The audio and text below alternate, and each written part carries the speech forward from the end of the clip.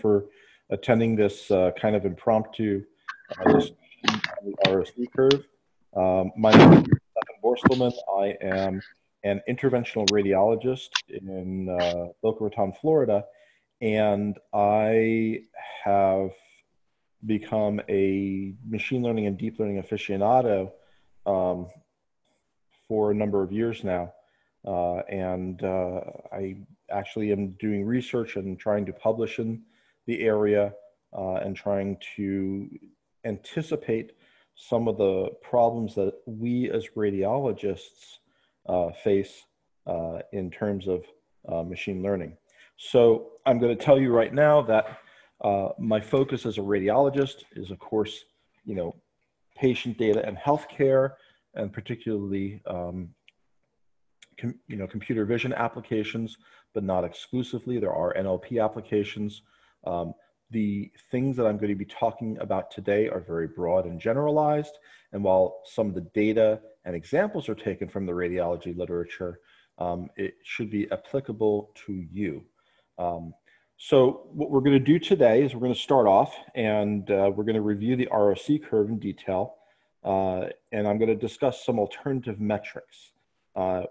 Once I give my presentation, you will understand why that we need to look at these alternative metrics. And then finally, I think that we should just quickly go through the ROC curve in Geron, that section, run the code and discuss it. So we'll have a small hands-on practicum at the end. I would like to request that you perhaps hold questions for the end unless something is really, glaring. I think the presentation is organized in such a way that it answers a lot of your questions. The other thing is that I am a New Yorker. Once again, I tend to talk quickly and swallow my syllables. If I am difficult for you to understand, please stop me, make me enunciate. Speak up. All right. So without further ado, let's start the presentation. So this is a presentation that I originally gave at the 2019 annual meeting of the Radiology Society of North America to a few hundred people. It was an invited lecture. And it's called Beyond ROC. And the purpose of it is to judge the real-life performance of algorithms. I will let you know that I have no relevant financial disclosures beyond owning stock in Google. I don't have any financial interest in the AI's companies that I am discussing here today.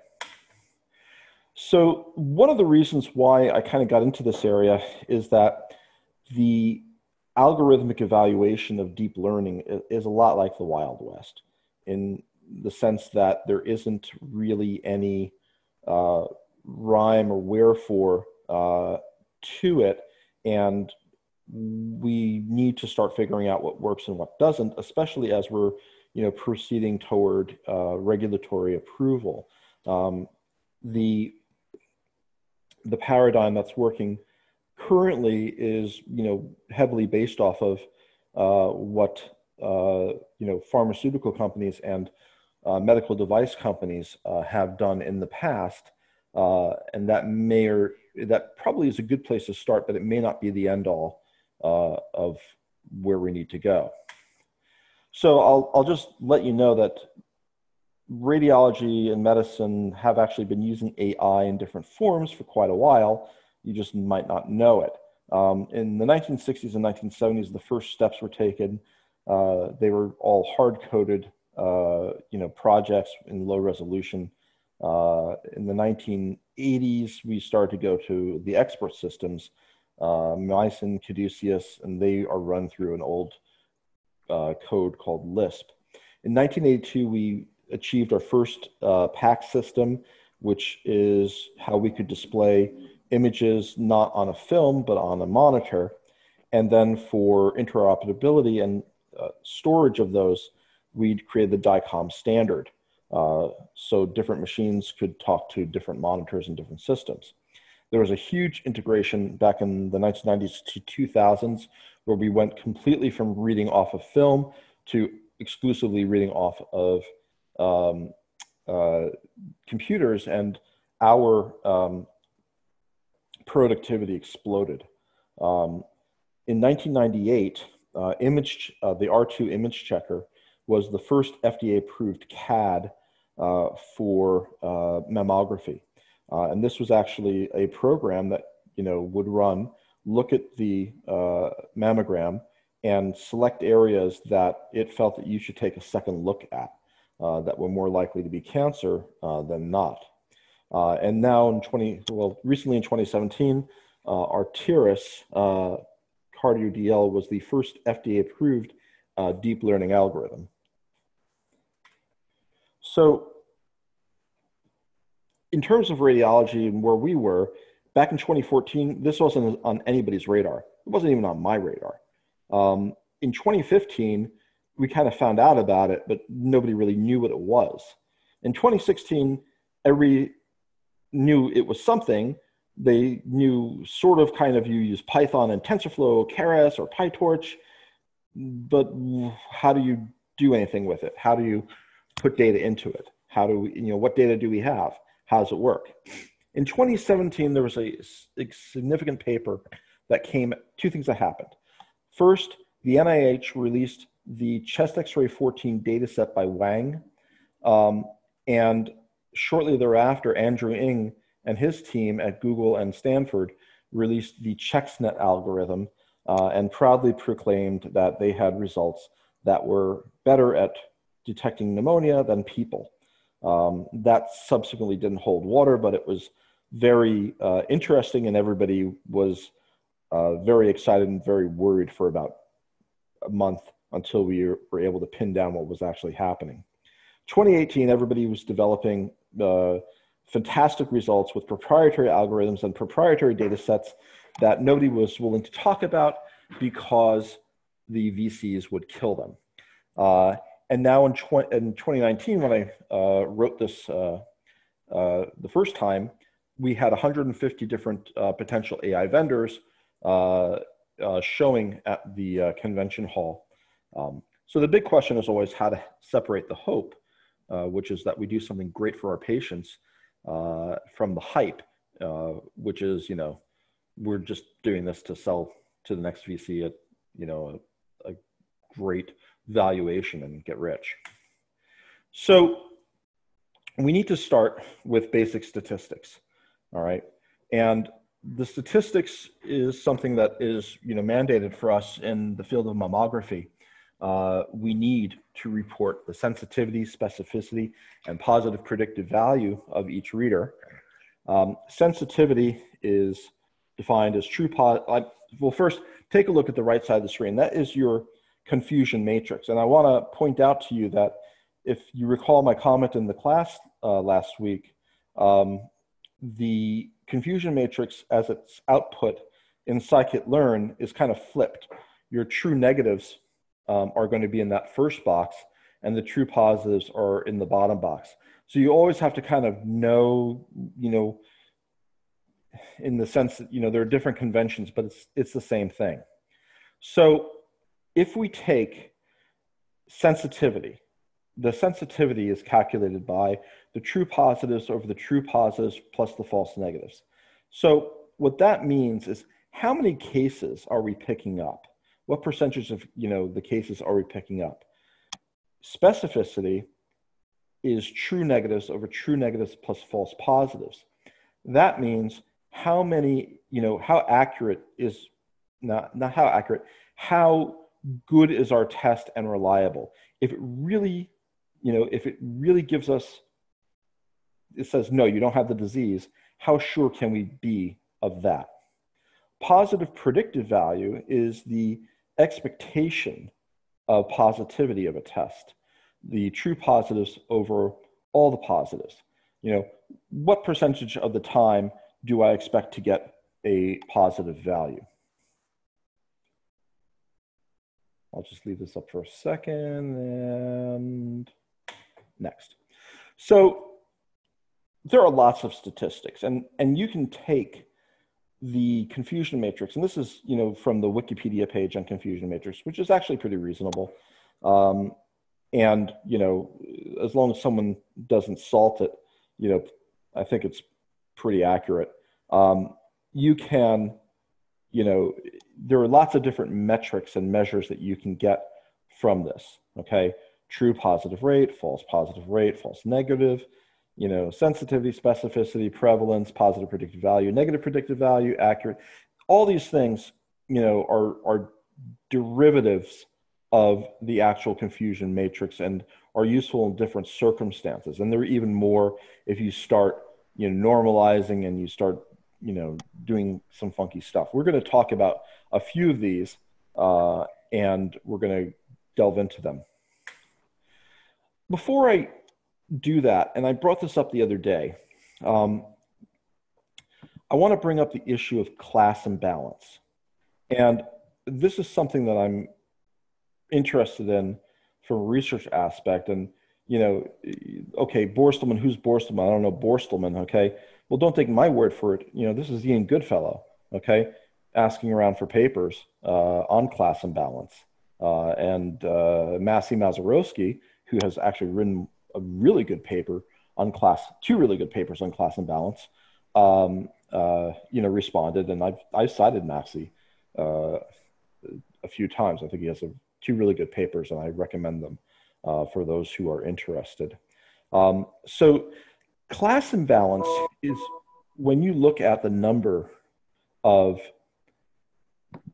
labels of something compared to something else. So take a simple database of cats and dogs, all right? If you have 1,000 cats and 1,000 dogs, you are balanced. Your classes are balanced. If you instead have 10,000 cats and 10,000 dogs, your classes are imbalanced. Sorry, 10,000 cats and 1,000 dogs, your classes are imbalanced. And that imbalance may affect your algorithm in ways you don't think of. I'm not paying attention to the chat. I'm not sure if someone is trying to get a hold of something I'm saying here. Is anybody trying to, is there something? Okay, I'm just going to keep going on. You guys interject if there's something I'm missing here. So I wanted to give you some examples of what data is balanced and what data is imbalanced, okay? And we have 3 examples here I'd like you to pay attention. The first case is a relatively balanced data set. We have 36 true positives, 40 true negatives, and a few false negatives and false positives. The middle data set is an imbalanced data set. We have 91, 33 true negatives and only 7 false negatives.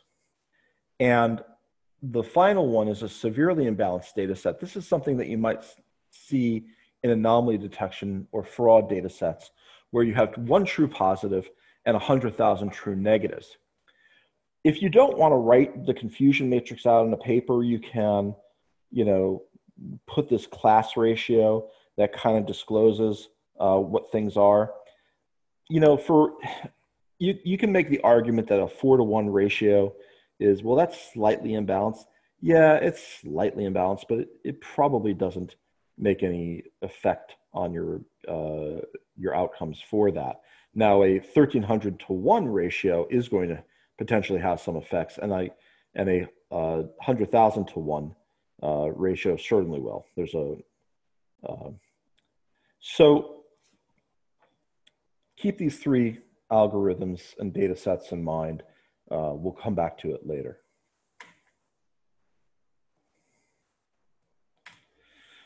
So if we're going to talk about the ROC curve, you guys should know how to make it. And I'm going to use I'm just going to go through this. I don't think you have to actually do this, but I know someone's going to ask about it, so I'm going to just put it out there, and this is how you actually do it. If you have a training data set, let's call it data set X, okay? And X has n number of, data instances. In my case, it would be a chest x-ray. In your case, it could be something else. And P number of probabilities associated with that, okay? I'm going to assume a binary classification where the P is either a 0 or a 1. It's either negative or it's positive. And of course, everything always adds up. So the total number of cases is going to be the positive cases and the negative cases. And the total number of probabilities is going to be the positive probabilities and the negative probabilities. So if we take a single, focus or single data point out of the data set, okay, X, and that's going to be X sub I, it could be like 6 or 12 or whatever, okay? It is going to have its own P sub I, which is going to be positive or negative, all right? I'm going to run that, I'm going to run my data set through my training algorithm. It's whatever algorithm that we chose to use. It might be a random forest, it might be a support vector machine, it might be a deep learning algorithm, but it's ultimately going to pop out a probability, P hat I, okay, for that data point, X sub I, which is that item with the label N sub I and capital P sub I, okay? Hope you're all following that. Then what we're going to do is we are going to rank order the pairs by their probabilities, comparing P hat sub I with capital P sub I. P hat is the output probability from the classifier. P is the ground truth probability, what we gave it in the first place. We're going to rank those high to low. We're going to then have a running tally of the cumulative instances of positive and negative. When we run that tally and we add them all up, okay, it's going to match those numbers that we set up above. So since we know the ground truth, since we know the actual truth of our data, and we have the output probabilities, we can actually make a confusion matrix, all right? And then we can calculate the sensitivity and specificity for each value. And that is this table over here on the right. And for each, they have 5,200 cases, 2,600 positive and 2,600 negative. So this is a balanced data set. For each thing that they put in, okay, they are going to spit out a output probability. So if you see, I'm going to try to do the annotation. If you see here, let me try that. If you see here, the classifier output is almost perfect for this is the P hat, this is the P. This is what we get, this is what we know. And for these different data points, the confidence of the predictor or classifier decreases. Now, in this case, we have a P equals 0, but it's outputting a high probability, all right? So this would be an example of a false positive. This is something that is ranked as positive. It's not positive, it's negative. This is a false positive, all right? This is a true positive. Here, on the bottom, we're going to the end, 0.0034, this is viewed as a negative, and it is a positive. So this is a false negative, okay? And then these are true negatives. I hope that's clear to everybody. Finally, we calculate the sensitivities and the specificities from the formulas I gave you earlier. Now, because it's an ROC curve, we're going to use 1 minus specificity. All right. Before I go on, I am going to ask if I have shared this clearly and everybody is okay and I can move on. It would have, Stephen, it would have helped if on that blank part of the screen, if you had the calculate the equation for sensitivity and specificity also shown, just for the dumb ones who can't remember what you had on the previous screen. Hold on a second.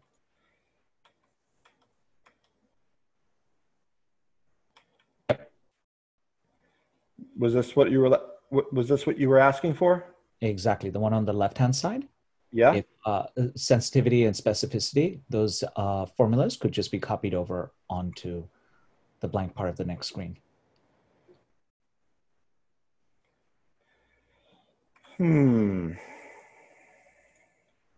Not that we have to make edits in real time.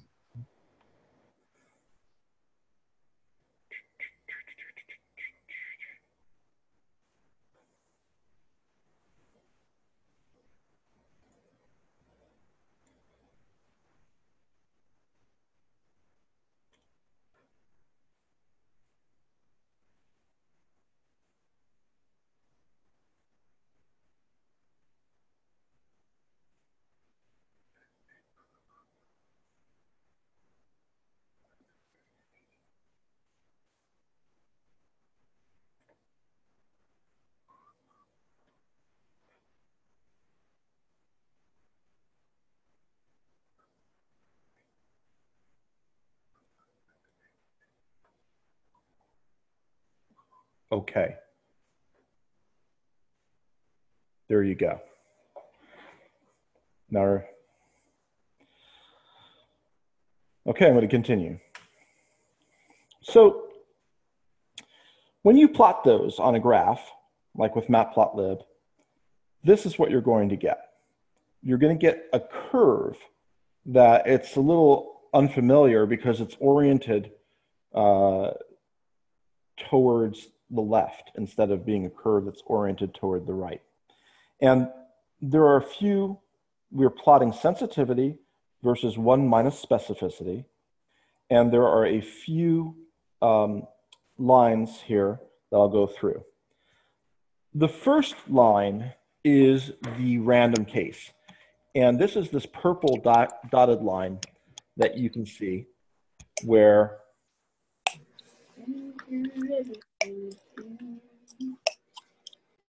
hang on. This purple this purple solid line here, which is no predictive value. Okay, this is the random case in a binary classifier. All right, so if your ROC curve is like that, you have nothing. Now, I have two models. I have a model A in yellow, and I model B in orange.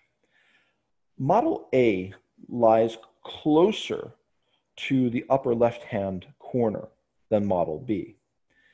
We would expect model A to be a better classifier or better test, a better ROC curve rather, than model B. And an optimal, a perfect ROC curve would be something along these lines. And you will see that on the next slide. I'm going to mention that you can also take the integral of the area under the curve, which is also called the AUC ROC. And that number is interesting and kind of useful, but there are some things you have to watch out for with it. A lot of times, that number will be used to compare algorithms. And that's fine in some circumstances. You just have to know what you're getting. It's a useful single number summary. Generally, better is larger is better. Let's see if I can, don't. So how do we interpret the ROC curve? This is just letting you know what's going on.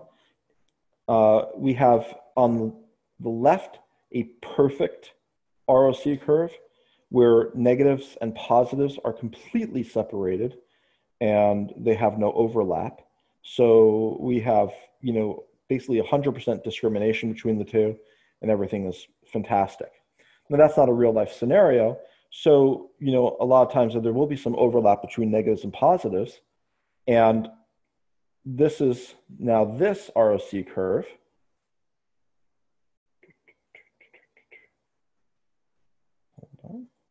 Here, where you have a decent ROC curve. It doesn't exactly hit the corner, but it's pretty good. And, and you see that there are two separate, there's a bimodal distribution, but there is overlap in this area. And this is an AUC of about 75%. This is the random case where they completely overlap and you can't separate the two. You cannot discriminate against the two. And this is garbage. By the way, if the AUC is under 50%, that's an indication that you have a negative, but it generally doesn't work out that way. It's just, the converse is true instead of the statement that you made.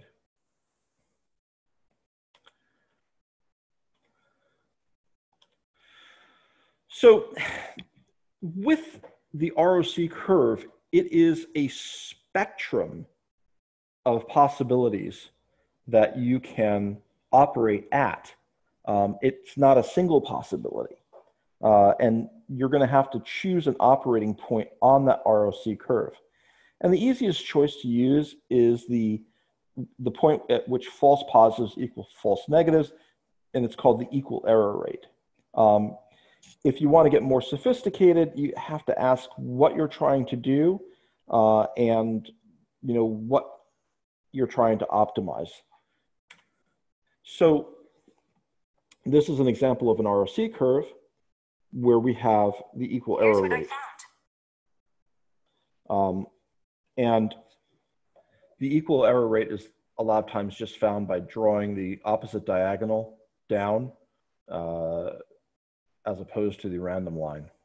I will point out here that in this area, these are operating thresholds of the ROC curve where sensitivity dominates.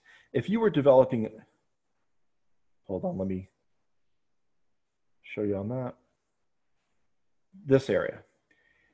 If you were developing an algorithm for screening, okay, like we do in mammography, you want to pick up as many cases as possible with less regard to the accuracy of those cases that you're picking up. We'll sort that out later, okay? But you want to find the cases. So, you're essentially imagining or hallucinating things. And that is very appropriate for a screening test like mammography. Conversely, if you have a test in which it's absolutely critical to have an exact answer, okay, that is this zone down here, which is kind of vertical, and that could cause its own issues, but I'm not going to get into that today. The important point is that this is a starting point, and optimization will occur, on a practical basis, where you are going to operate the algorithm.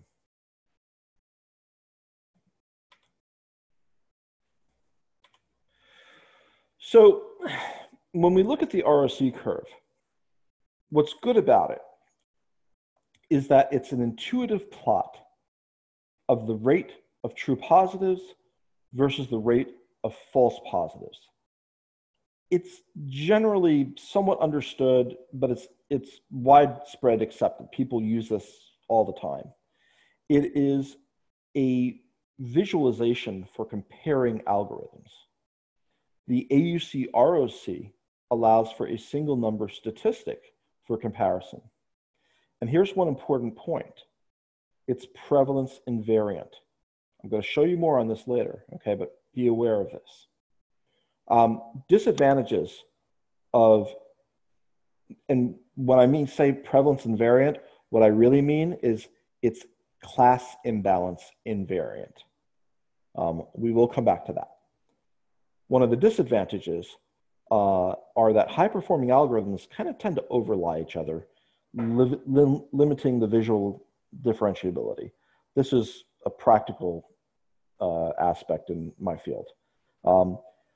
Some areas of the ROC curve indicate trivial operating points, especially those toward the upper right or lower left-hand corner. You would never operate at 99% sensitivity, 1% specificity. It's just not done. It can be inaccurate in class imbalance. And then finally, the ROC is not a good measure of the performance of a system in a specific application, but it aims to give an indication of its applicability across a range of operating conditions. That's a quote from one of the guys who's really smart on this stuff.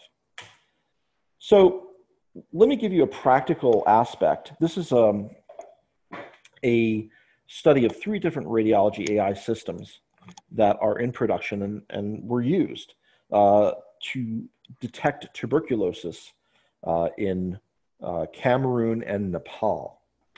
And what happened was that they said, okay, we're going to run these 3 systems and we're going to compare them to each other. And they did, and this is what they got. Take a look. 2 of these are deep learning, the Lunit and Cure, and the Delft was a machine learning. I think maybe it's either a random forest or support vector machine, but I believe that they've come out with a new version that is deep learning. So 3 systems, they all stack up like crazy here, okay? And in this area, which is kind of the operating area, like if you think about the equal error rate, okay? But we want to be a little bit more sensitive in terms of where we're going to pick up things, okay? They're just all over each other. And I couldn't choose any algorithm that was superior by that. There is a suggestion. The QXR and the Lunit both have AUC ROCs of 0.94, which are slightly higher than the CAD for TB at 0.92, but these are all within acceptable confidence intervals of each other, and it's really hard to pick between the 3.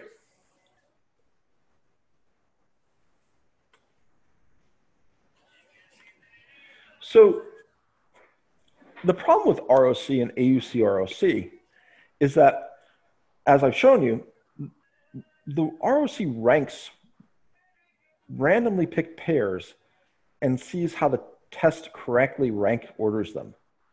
And the question is, what does that even mean? I'm not even sure that like translates into English. And what ROC is actually measuring is the probability that a randomly chosen subject from one outcome group will have a higher score than a randomly chosen subject from the other outcome group. Well, okay, that's a little bit better of a definition, but what does that mean? I'm not really sure. AUC ROC does not mean the proportion classified correctly. It is something like accuracy, but it is not accuracy. It is a purely discriminate comparator, and it says nothing about calibration. You have to use the exact same data between 2 algorithms to compare them. You change the data, this is not usable, okay? So what are we going to do? We talked about precision recall curves last time. I will just refresh your memory that as opposed to the ROC curve, better here is to the upper right. So model A would be a better precision recall curve than model B. It turns out that the AUC of the precision recall curve can be obtained also. And it's basically something called average precision with a difference of how the value at 0 is calculated because it can be ambiguous. That's a little bit finer a distinction than I care to go into. Comparing So now talking about precision recall curves, well, their advantages are that they're useful for a range of performances. They're useful for imbalanced classes. That's an alternative means of visual separation to ROC. Now, some authors have said that PRC and AUC PR, or average precision, is more informative than ROC and AUC ROC for binary classifiers on imbalanced data sets, but that's controversial, okay? I think as a sanity check, it's a great idea because optimizing ROC does not necessarily optimize PRC. Disadvantages is that these curves are not necessarily smooth. This may cause difficulty, interpolating between points or calculating the average precision. The horizontal baseline, let me go back to this. It turns out that this baseline is not necessarily fixed. In a binary classification with two classes, this is here at 0.5. This is the random model. If you add more classes, this starts dropping. And I'll show you an example of that a little later. And finally, there's an issue with bias in precision recall curves. So let's compare ROC and precision recall. And this is from a paper, Seidel and Remsmeister. And they were advocating for precision recall versus ROC. So on the left, we have two graphs that are ROC curves. We have this, which is a ROC with a balanced data set, 1,000 positives and 1,000 negatives, and 1,000, and then an imbalanced data set, 1,000 positives and 10,000 negatives. We have 5 cases. We have perfect, excellent, good, not so good, and random, okay? What's the difference between the two plots in the imbalanced case? 10,000 to 1,000, 1,000, 1,000, 0, nothing, okay? It's completely the same. The precision recall curve is substantially different. We see this drop down in the imbalanced case. This is imbalanced, this is balanced. The random case drops down here because of the imbalance. And we see there's better splitting of the different curves. It's more apparent which curve is kind of better than the other. So there is an effect on precision recall with class imbalance.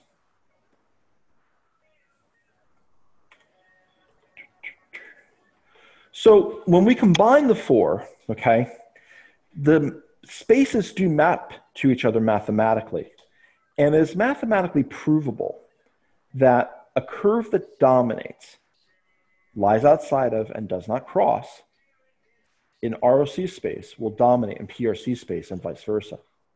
All right? So mathematically, it's suggested that a classification algorithm with a better ROC, ROC AUC, PRC, and PRC ROC, or average precision, is better than one without. So with that said, what are we going to do? We're going to try to go beyond now to some other statistics. So the first statistics that we use a lot in machine learning is accuracy.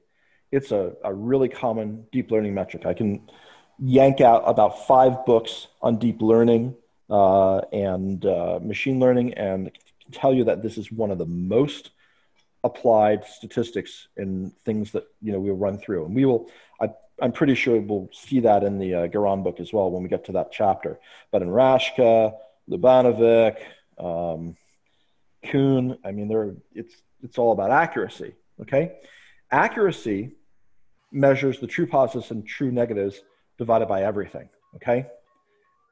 The problem with accuracy is that if you are looking for something that's rare, okay, you can get burned. And like, for example, in mammography, we have maybe 5 positive cases out of 1,000 mammograms, right? So I could get 99.5% accuracy by indiscriminately just calling every case negative. The only cases I'll miss are the 5 true positives. But the accuracy is fantastic, but it doesn't work. So the F1 score also has been around. It's also called the dice Sorensen coefficient. And it's a harmonic mean of precision and recall. It's actually used in segmentation a lot. It does address class imbalance, but it doesn't account for true negatives. True negatives are not there. And that's one of the reasons why it's good at segmentation, because in segmentation, you have an infinite number of true negatives, coincidentally. There are 2 measures that are less frequently used. And I don't want to go into this too much right now, but they're called informativeness and markedness. And informativeness is sensitivity plus specificity minus 1, and markedness is positive predictive value plus negative predictive value minus 1. And informativeness is kind of the important one. It represents how much about your system is an edge. If you're a trader or a gambler, how likely are you to do better than the dealer or the rest of the market? How trustworthy are what's your edge? Markedness is how trustworthy are your predictions, as opposed to other output measures that go 0 to 1. This is a negative 1 to 1. 0 is the worst. +1 and -1 are perfect correlates. And interestingly enough, it turns out mathematically that AUC ROC in a single label, single threshold case equals informativeness. There's something else called the Breer score. I put this in because Frank Harrell and I were having a discussion on Twitter regarding proper scoring metrics. And he feels that, if it's not, if it's binary, it's not a proper scoring metric. The best Breer score is a 0. And it's kind of interesting because it resembles Pearson's R squared. Well, Pearson's R squared is related to Pearson's R, which brings us to the Matthews correlation coefficient. And part of the reason I've put together this lecture is that I'm a huge fan of the MCC. The MCC is a correlation coefficient that is Pearson's R for the binary case. It goes from -1 to 0 to 1. It addresses class imbalance. It uses all 4 measures. And its components are informativeness and markedness. And it is the geometric mean of the 2. You can use it in multi-class classifications as the RK measure. And if you take true negatives and you throw them to infinity, it's going to become the G-score, or the Folks-Mallow score.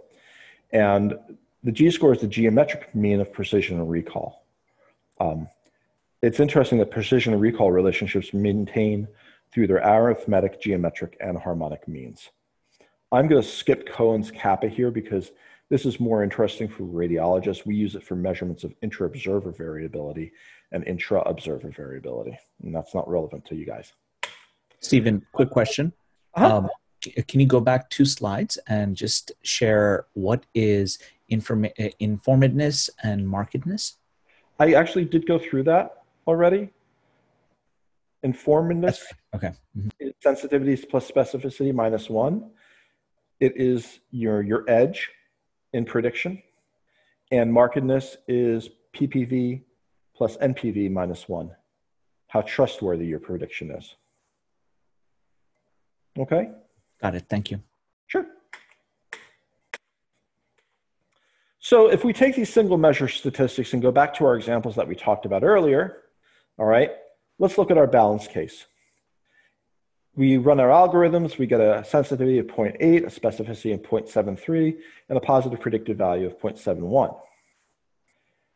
Our accuracy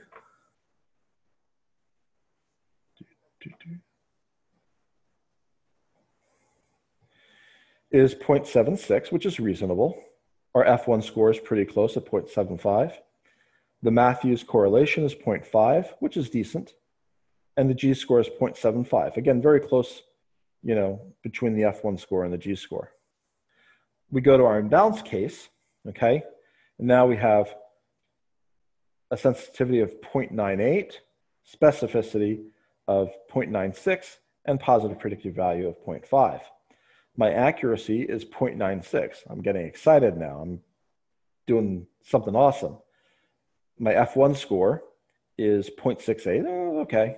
My MCC is 0.7. That's good. That's a good MCC. And my G-score is 0.72. Now, take a look at this last one. My severe imbalance. My accuracy is a whopping 0.998. I am calling my venture capitalist about my X-ray classifier. I am going to be rich, okay? Except for the fact that my Matthews correlation is 0.02, which means it's garbage.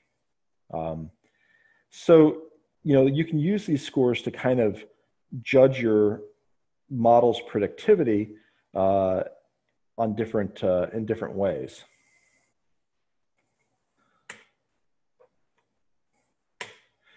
I'm just going to bring this up very quickly. You know, we talk a lot about bias in AI, and it kind of means something to some people that's different than other people. And, you know, Jan LeCun left Twitter recently because of it. But I'm going to just remind you that bias is actually a numerical term. And the thing about these measures is that when you look at them,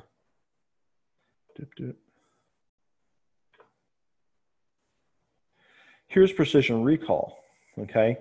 And we see that in the space that measures precision recall, there's a lot of variance as shown by this heat map.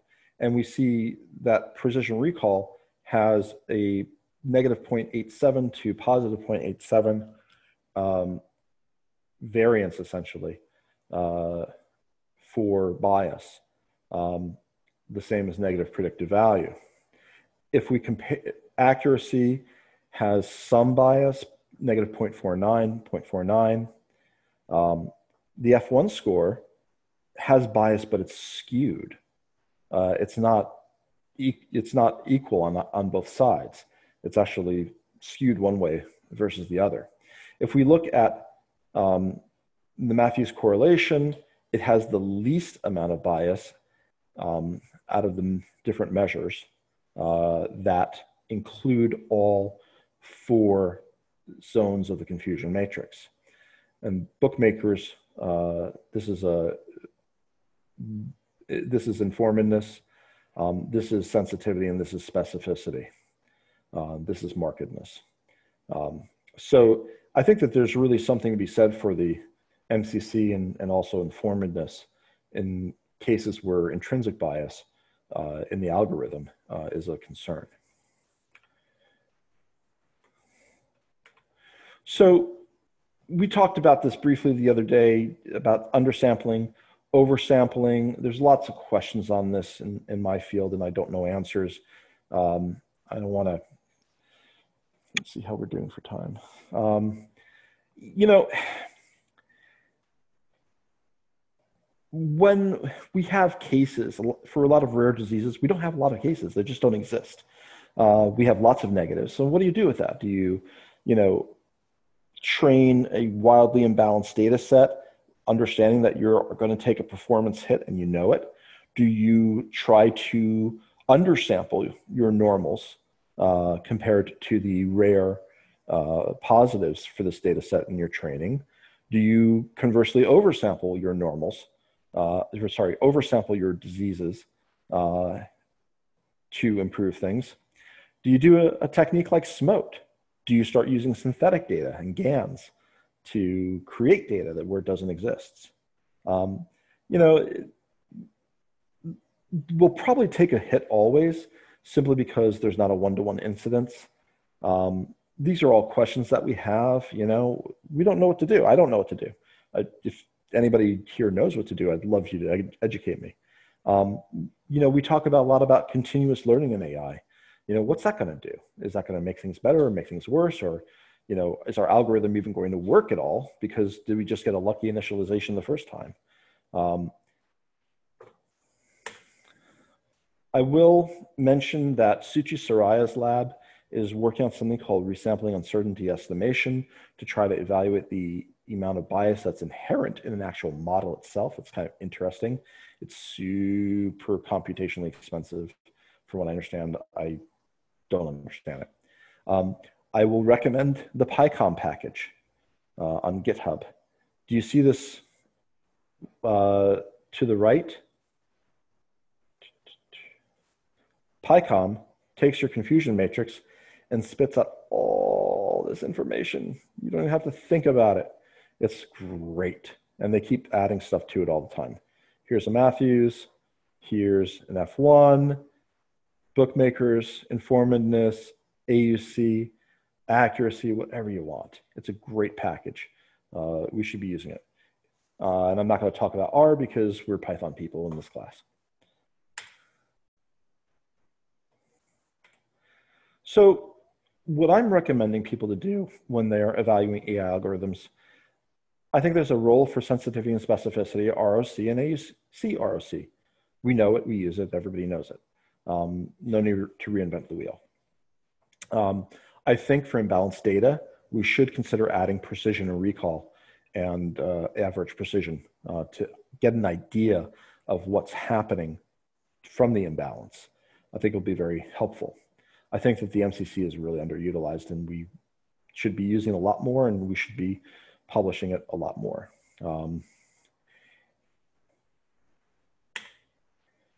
So I'm gonna pass on that. If you're comparing individual doctors, don't compare individuals to groups. And that is it for this particular presentation. So I'm going to pause now and I'm going to ask you guys for specific questions on this part of the presentation.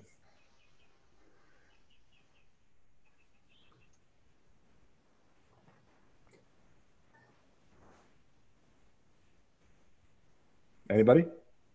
Yeah, I have one request for your comment on what you didn't cover in the presentation, but have done a little bit in the paper is regarding the cost curve.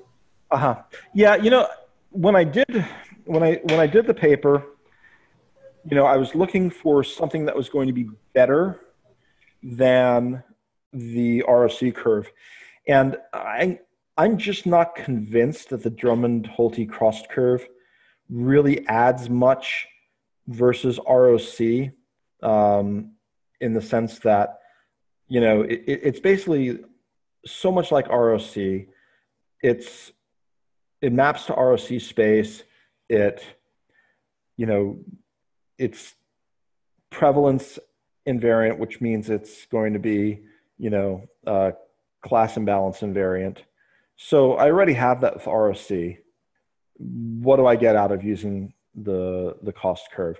So I think that, you know, after probably in the 10 months that have transpired since I put that on the net and now, I think that, you know, the combination of ROC and PRC is far superior to, you know, ROC plus cost curve or cost curve, you know, on its own versus PRC. I would stick with the ROC. And I'm not including that in the paper I sent in. That was not included. That's why. Thanks. Quick follow-up. The ROC average is also threshold invariant, right? Or at least that's what is commented. But that seems, it's just a different way of saying that it is across all thresholds. Is that a correct understanding? Yes, the ROC curve shows all thresholds, okay? In a real world environment, you would have to pick one to operate at.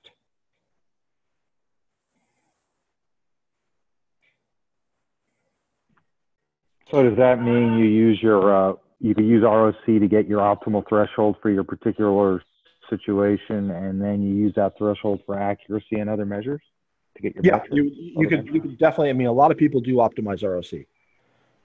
Optimization of ROC, there's quite a bit of stuff out there on that. Now, my question in my mind, but like if you then did an accuracy measure, like say I chose my threshold at 0.7, right? Accuracy typically assumes a 0.5, so then I'd want to change that for my accuracy measure. I don't think accuracy necessarily assumes a 0.5. I think that accuracy is, you know, it's more of it only assumes a 0.5 when your data set is balanced. If your data set is imbalanced, then you can't assume that 0.5.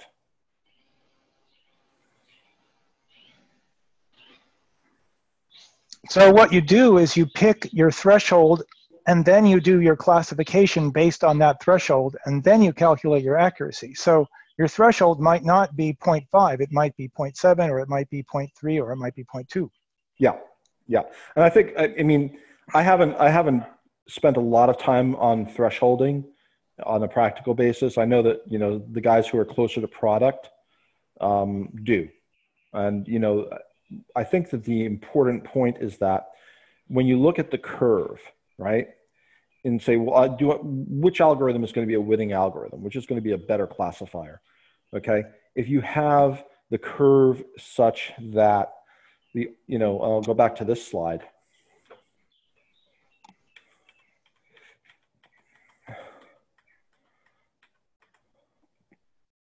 If you have an algorithm, all right, that has a better ROC, better ROC AUC, better PRC, and better PRC ROC, or average precision, that, you know, if you optimize that, you can compare, you know, where you kind of are on your curves, you know, from the optimization, and you might choose different tweaks to get the best one that you want.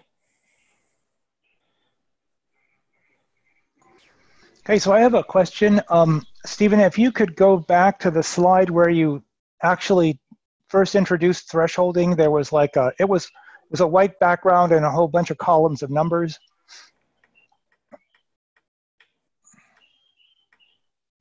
Not that one. Yeah, that one. So there's no thresholding on this slide. Pardon? There's no threshold. This slide is simply about making the ROC curve. There's nothing here about thresholding. Right, but the question I have is, how do you calculate the sensitivity and specificity? Is it corresponding to individual cases, or is it corresponding to the cumulative cases at that line? It is the individual, it's the individual case. So like, for example,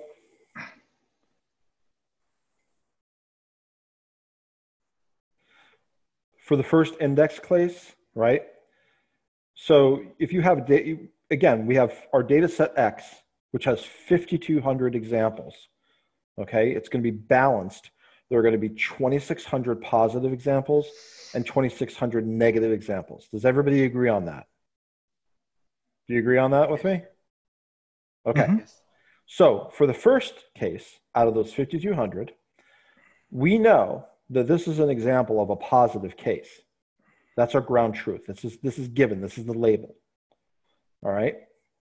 Then, okay, the classifier will output a probability, because the probability, you know, yeah, we haven't set a threshold here, but we would set a threshold as what's our positive and what's our negative. Okay, I see your point, what you're trying to say.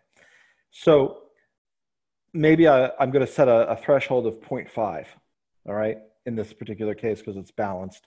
Use the equal error rate, all right? So this is close to 1, okay? It's point, you know, I'm going to consider this as a 1, right?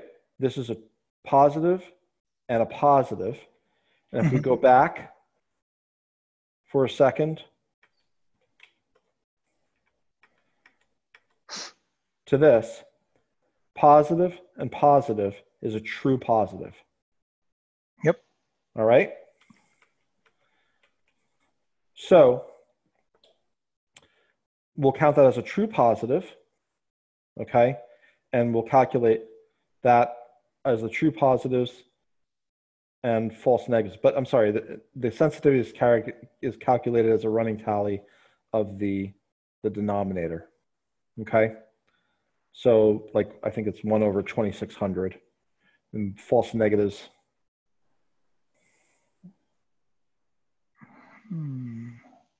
Okay. Yeah, it would be 1 over 2600 to get that 0.004, because I don't think there have been any false negatives at that point, right? Okay, so I think that sensitivity is calculated assuming you set your threshold where the classifier probability output is. So if you set your threshold there, you would get one true positive, and all the rest of them would be negative. Yeah. Yeah. And they Yeah. And they would be, and most of them would be false negatives, right? Yeah. So you're running the thresholds down the spectrum. Yeah. Yeah. So that column, the second column, the classifier probability output is actually what you're calling the threshold. You set your threshold at that point, and then you calculate the sensitivity and specificity based on that threshold. I don't think so, because look, you have here case 5, right? Mm-hmm. We have the probability output at 0.92, and you have the ground truth is 0, right? So this is a negative case. If that was the case, this is a positive. This is classified as a positive, but it's a negative. Okay, we compare the two, and this becomes a false positive. Yes. All right.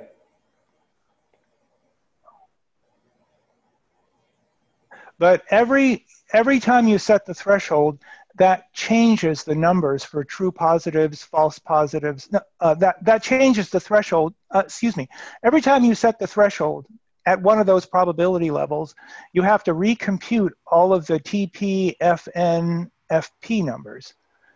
And therefore, you recompute your sensitivity and specificity. So that's why I think that the last two columns correspond to those measures computed based on that classifier probability as a threshold.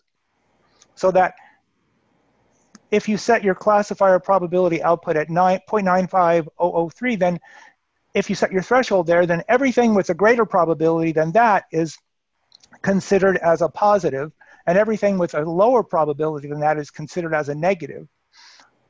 And then you can compute your sensitivity and specificity based on that. Okay. Yeah, I agree. So if you really wanted to make this even more detailed, before the sensitivity and 1 minus specificity columns, we would have 4 more columns for true positive, yep, true negative, false yep, positive, false negative, corresponding to that column 2 classifier probability, plus 2 more columns to calculate the true positive rate and the false positive rate. Right. And then from there, calculate sensitivity specificity, sure, but you then use the true positive rate and the false positive rate values to draw the ROC curves.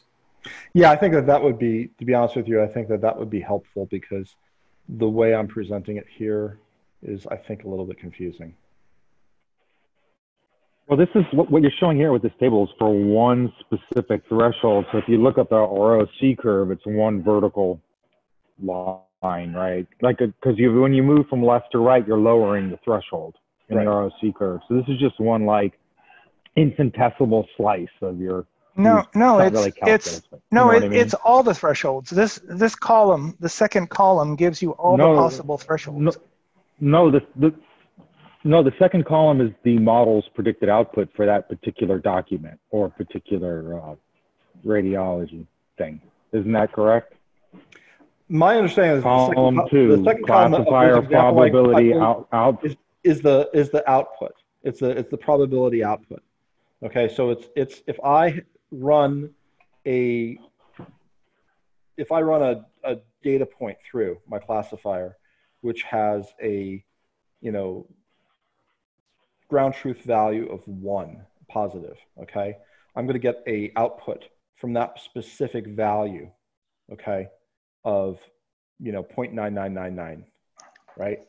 And I'm going to be very confident that that is a positive.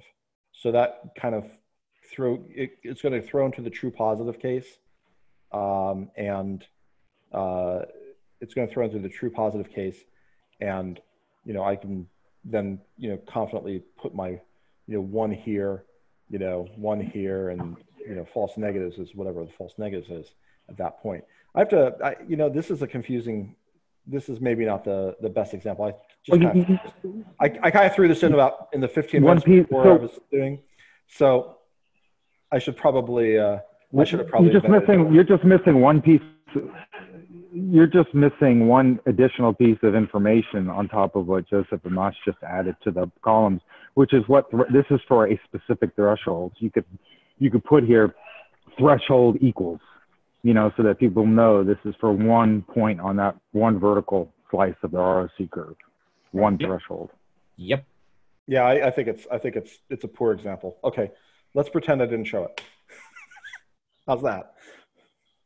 No, it was good. It was good to see. It was just some things that were a little confusing. I liked it a lot.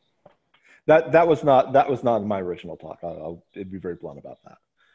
So I added that for you guys. So I ended up confusing you further on it. So I probably should not have put it in. That's my mistake. Sorry about that. No, but you didn't confuse me. It helped clarify a lot of stuff, but I had this underlying assumption about it. I don't know why I was right about that assumption, but seeing that individual document view is very important and accurate to me. But Darren, that what you're saying about that, I don't think it's true. I think the anytime you see a rock plot, that is all thresholds. That is not just one threshold. So the specificities and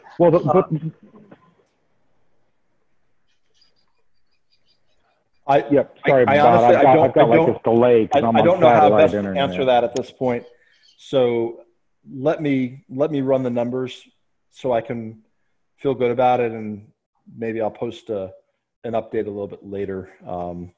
But I am concerned I'm going to say something wrong or inaccurate here, and I'd rather not. Again, I just kind of this is just something I kind of threw together to just explain the rank order stair stepping that you undergo when you're making a ROC curve. It's to the extent that doing it manually, doing it by hand. I mean, it's nice to know, but honestly, you just throw it into PyCom or the ROC package and scikit-learn. And yeah. So Stephen, here's how you could check. Well, I mean, I would have to. Yeah, I mean, here's how you could check. Just pick one row of that matrix that you showed, of that slide that you showed, and set the threshold where that probability is, and then calculate the TP, FP, FN, all those numbers, and then calculate the specificity and basically calculate those two numbers in the last two columns, and see if they agree with with the numbers that are already there. Because the thing I'm suggesting is that if you set the threshold to be where that probability is, and then make all your classifications based on that threshold, for a given line, for a given row, set the threshold where the probability is, make all the classifications, calculate all those metrics, and see if they agree with the numbers in the last two columns. Joseph, I have a question. Yeah. Like in the actual ROC curve, wouldn't you have to calculate the sensitivity and specificity for all the examples at that threshold? By the way, I mean, the technique which you are saying is at 0.99, I would just take one example, but that's not how the actual curve is, right? You would take all the examples at a threshold. That's what I'm saying. That's what I'm saying. You set the threshold to be wherever that classifier probability output is, right? Based on that setting, you now make all of the classifications of all the cases, and then you get the TP, the FN, and the FP numbers, and then from those numbers, so what you're saying, it's not cumulative. Instead, it takes the entire data set for that's all right. the rows. That's what I'm saying. Yes. Okay. Okay. That makes more sense. Yeah. Yeah. So, yeah. Okay. So let's switch now to Giron and finish up.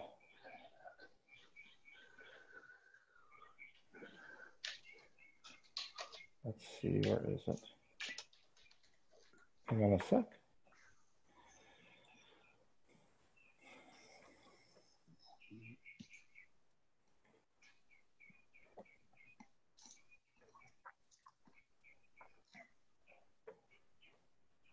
But in that case, the running tally is a useless column, right? I'm not sure. I'm not sure about I mean, that. we're really using that for anything then.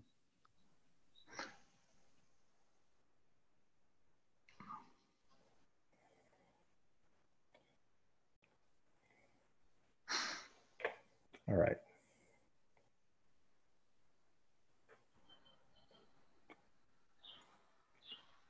So I don't know if people want to take a few minutes to review this material since we've talked about it kind of ad infinitum. I think it's just fine to quickly go through it and go through the code in scikit-learn. So do you guys see my mouse on the screen or no? I have to do the annotator. I do see. Yeah. Oh, okay, I'm sorry. So basically, going through really quickly, he just reiterates the plot of true positive rate versus false positive rate, or sensitivity, recall versus 1 minus specificity. We call the RC, we import RC curve, and we call the RC curve by giving it the two labels, rather the two parameters, data and the label data. Doing a matplotlib plot. We got something around here from the example, and this is 43.6. I think he's choosing a threshold of 43.68 recall, which is really corresponding to a very specific distribution. The AUC can be integrated. 0.5 is random, 1 is perfect. This looks like a pretty good one. 0.96, so this is a pretty good AUC. He talks about how the ROC curve is similar to precision recall. Which do you use when?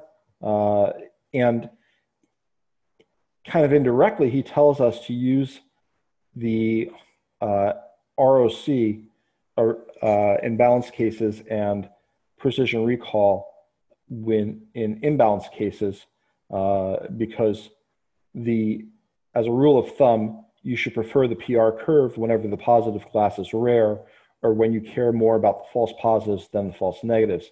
Now, one of the reasons why I showed you that bias chart is that the bias is somewhat high in precision recall. So it's not necessarily something that you would want to use, I think, on its own, even though it has been used on its own quite a bit. So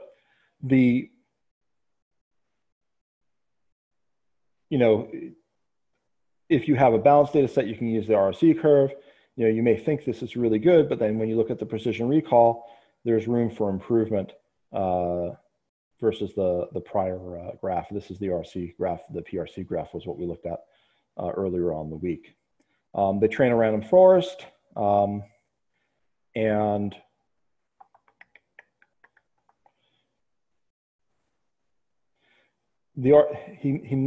he says that the ROC curve function expects labels and scores, but instead of scores, you can give it class probabilities.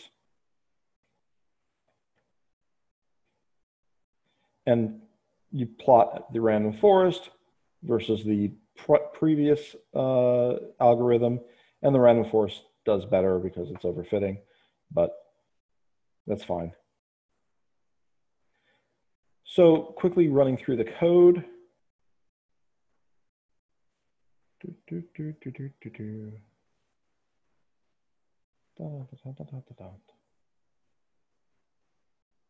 Where's the code?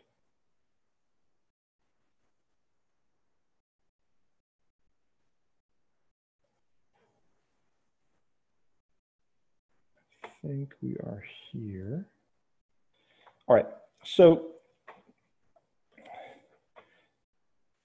you can import ROC from sklearn metrics, get your false positive rate, true positive rate, and your thresholds from the training data and the label data, I believe. I'm not sure why it's taking a bit. I ran this earlier, so I may have to reconnect.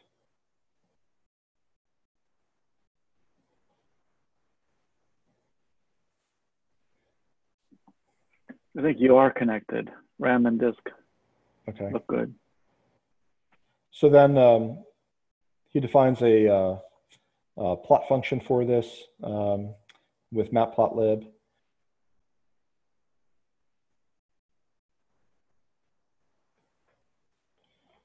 This is the output that we saw in the book. In terms of ROC AUC, there's also that, and the 0.96 score that we discussed is a good score for an ROC AUC. I have, you know, You can reload the page. All right, let me. Just, right, exactly. I might have to rerun everything. Let's see.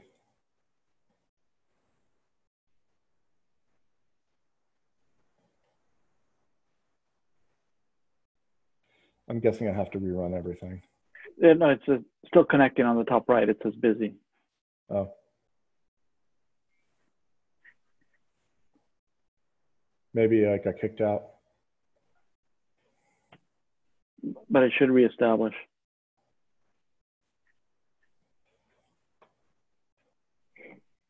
Not quite sure.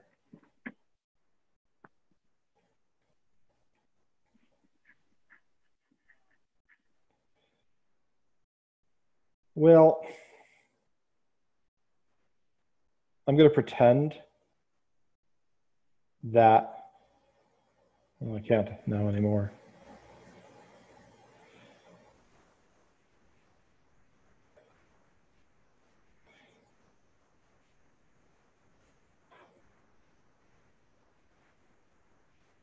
Let's give it a minute or two, and if it doesn't work, I will concede defeat.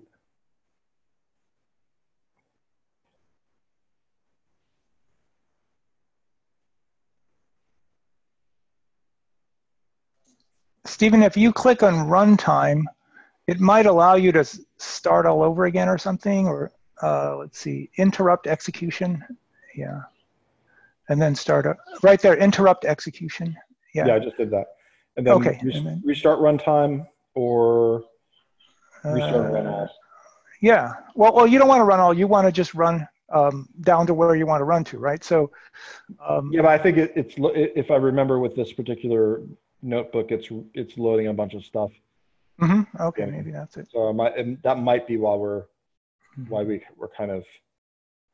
It's trying to run the whole notebook, obviously. So. Yeah, be careful because right after the ROC curve, there's a SGD classifier that kind of takes a long time to run, no matter where you run it. Well, if it runs afterwards, I'm okay with it.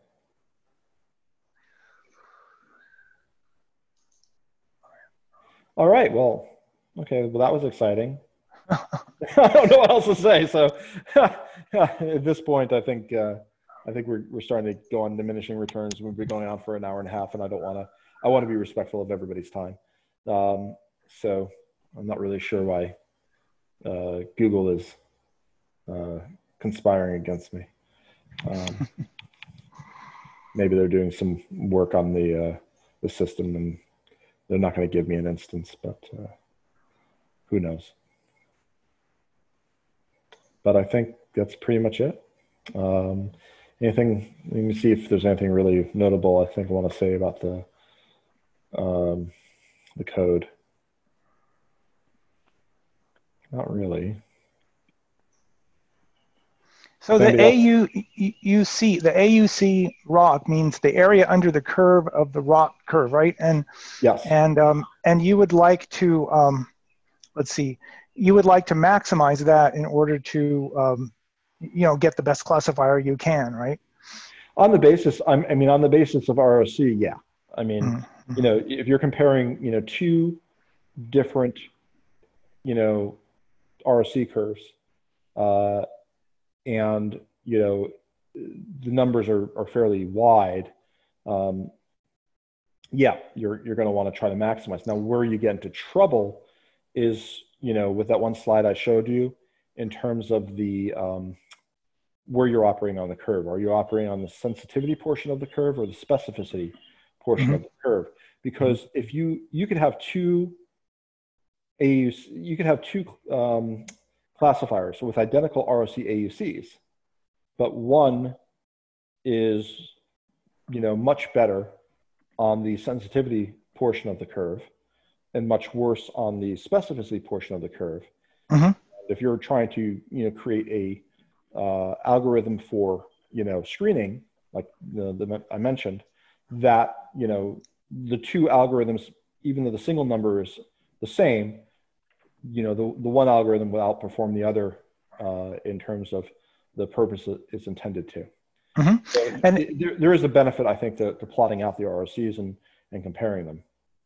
And then you said something about, like, you should look at both the area under the rock curve and also the area under the precision recall curve, because they measure different things. And so if you had a classifier that, when you compare two classifiers, if both the area under the rock curve and the area under this precision recall is better than the other classifier, then that's a clear reason for preferring one over the other, one model over the other, right? Yeah, and it's not just the area, it's the domination. The fact that the curves lie outside of each other without crossing. And that is provable mathematically. So, if you think about it, if you have, a curve that lies completely outside of another, it will, by definition, have a larger AUC. When you say a curve that lies completely outside another, what do you mean by that? Like, for example, let me switch over.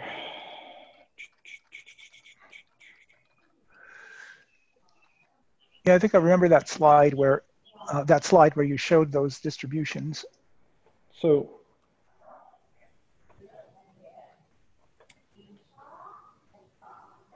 let me see if I can annotate.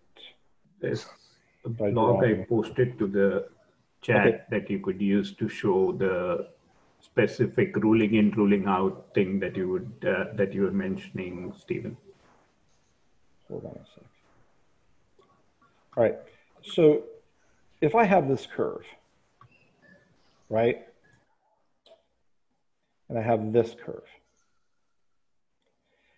curve lies completely outside of this curve. This curve is set to dominate this curve. All right.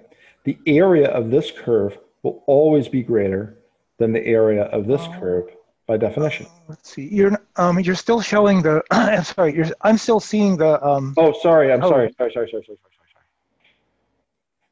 Oh, you're drawing on that, or somebody's drawing on it. I'm drawing on it. Oh, okay. And I think I just erased it.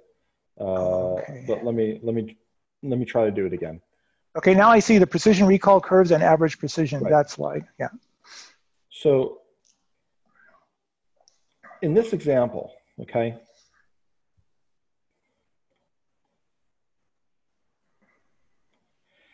I have this curve and I have this curve. This curve always lies outside of this curve, okay? Yeah. On a mathematical basis, all right, this curve is set to dominate this curve. Yes. This curve will always have a greater area under the curve than this curve. Are we agreed? Yep. Okay. However,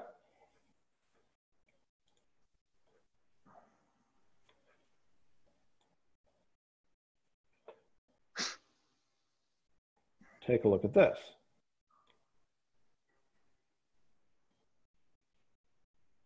I have this curve.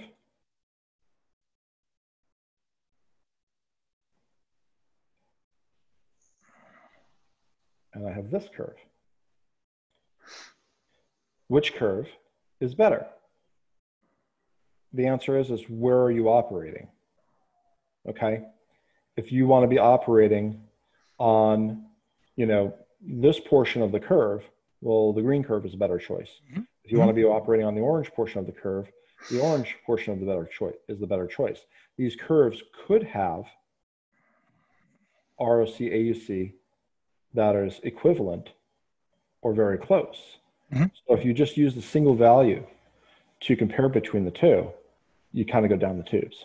No, that's a great point. So yeah, in that curve, the red curve should actually touch the x-axis where the green curve does, because they both come down and touch at 1. But I see your point that the red curve could have the same. Let me do it on the ROC because the ROC because the ROC is is a better example.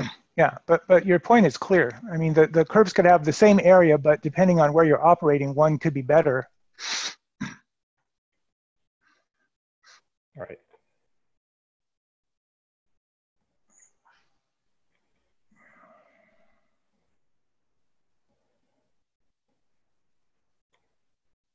Okay.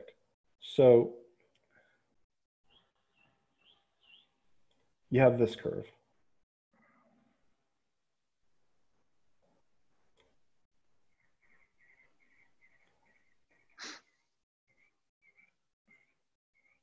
Which is compared. That's a crappy curve. Hang on.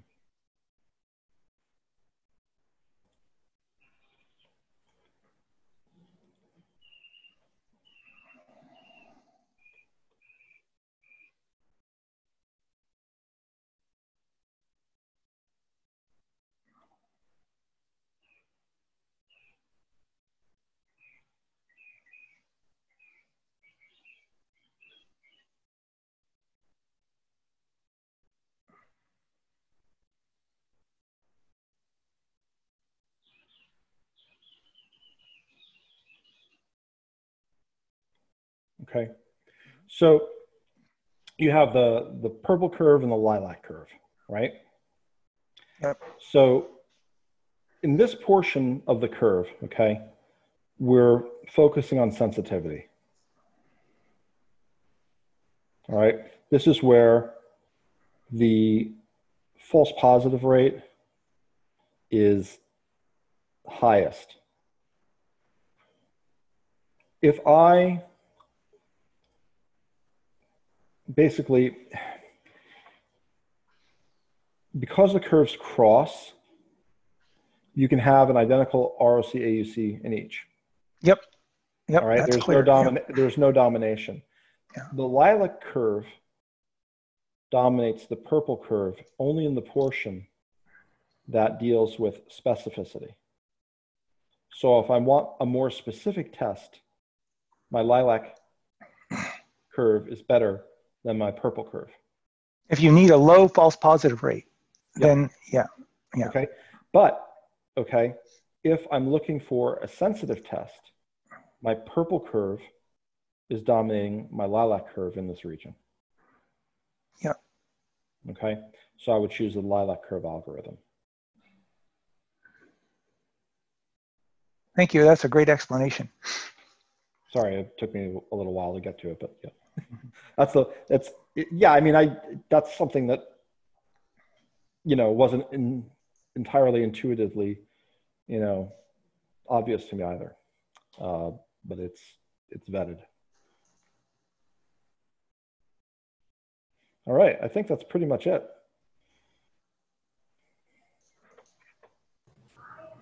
Does anyone have any examples of how of applying ROC in multi-class? I mean, I have some imagined ideas, but.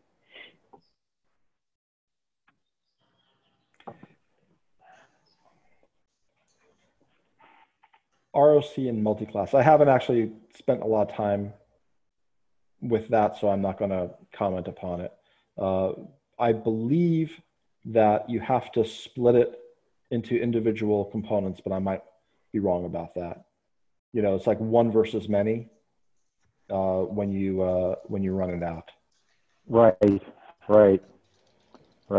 So I had a little bit of a crazy idea, which is, can you use ROC, treat exactly what you just said, like treat each class in a multi-class problem as its own, you know, binary classifier. That's one way you could do it, right? Do the or the one versus all, whatever. But and then so for each class, you could find your, like, maybe you could write it automatically. You could find an optimal threshold that's class specific rather than using one threshold for your entire problem. So I guess that's also asking, do people use ROC to automatically find optimal thresholds based on their context? You know, I don't know. I don't know necessarily if that is statistically rigorous. You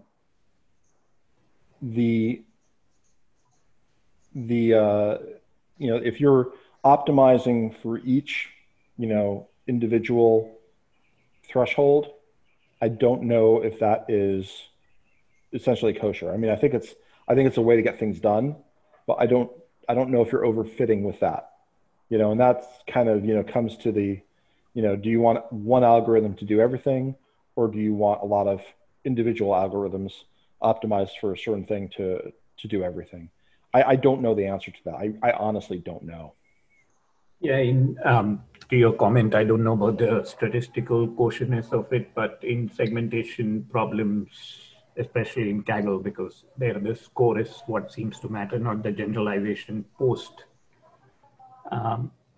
the scoring. But in that case, it's often the technique you suggested is used, which is you could have a single threshold for all classes, or you could have a class-specific threshold. Yeah. But how you derive it is tricky. Yeah.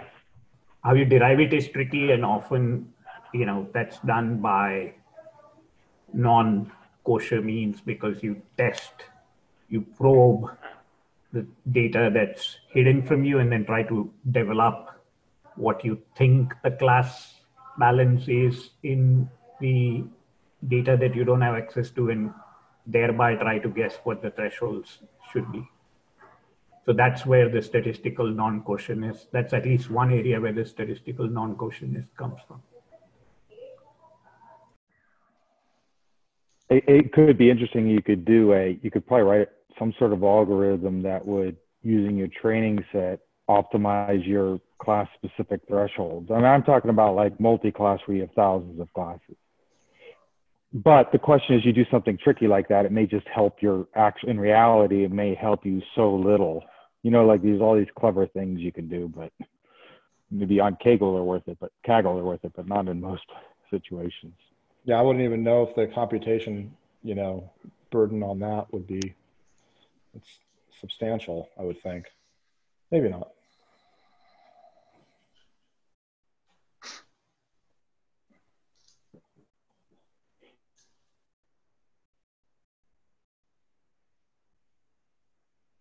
All right, anything else? Thanks so much, Stephen. This was really terrific, and I think that a lot of us got a lot out of this, because this goes way beyond what you learn in most books. And you're always seeing this brought up, the raw curve analysis brought up in papers, but there's not a lot of good references for it. So really appreciate what you've done. I think it's tough because, honestly, when I started, getting into that, the data it's all spread out all across the place. And, with a lot of these methods, in the confusion matrix, you have data in the, where I think that where the folks are the most advanced in understanding this material is actually in weather forecasting. I think if you look at in the weather forecasting literature, the number of metrics they have based upon the confusion matrix, it's astounding. I mean, they're doing all sorts of normalization. They're just doing, everything. Like 70 or 80 that they get from this, which is amazing. But we in medicine are only using realistically 3: sensitivity, specificity, positive predictive value, okay? The FDA wants ROC curves and AUC ROC added onto that, okay? But that is where the state of the art is right now. And as we're, developing algorithms, and we're, developing algorithms that we expect to apply across, different complex data settings, and, for portability and transferability, we don't have the language of metrics, established, in the medical literature, in some of the scientific literature, to easily do that. We're not considering what each metric actually gives us, because a lot of times the meaning is opaque.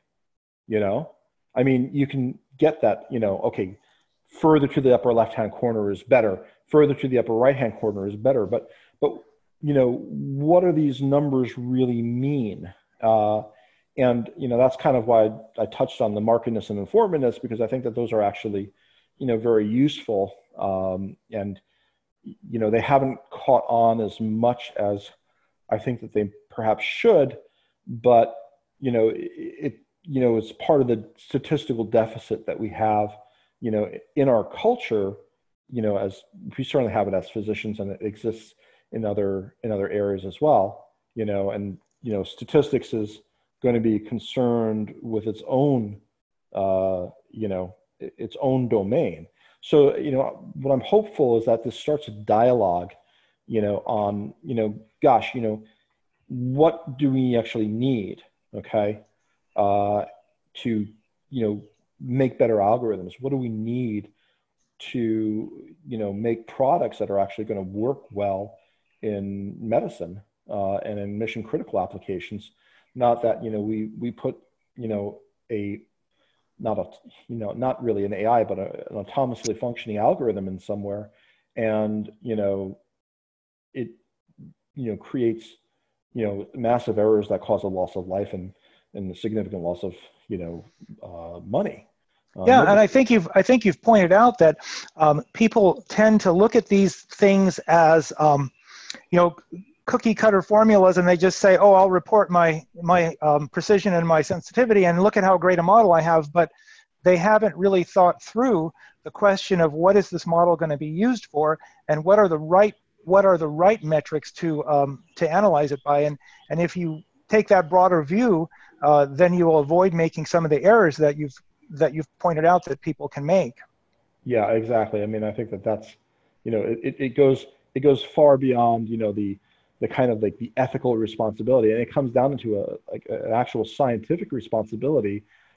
We have to pin this down. It's not established. We should be establishing it. Mm-hmm. And people that are more statistically minded than myself, probably should be the ones doing it. But I haven't seen, any clear indication of that yet. So I'm kind of trying to beat the drum. Well, this is a terrific contribution to our group, and I really thank you for your generosity and taking the time to produce and present this. No problem, man. I appreciated the time and everybody, suffering through this for a good hour and a half of some math. And I actually appreciate the discussion on this slide. This is definitely going to have to be revised for the next iteration of this talk. because it's just not clear enough. But anyway, okay. Well, thanks a lot. And I will turn, how do I turn the screen over back to you? No, there's no need to do that. I'll just end the meeting and say everyone will see you on Wednesday, and thanks for coming. All right.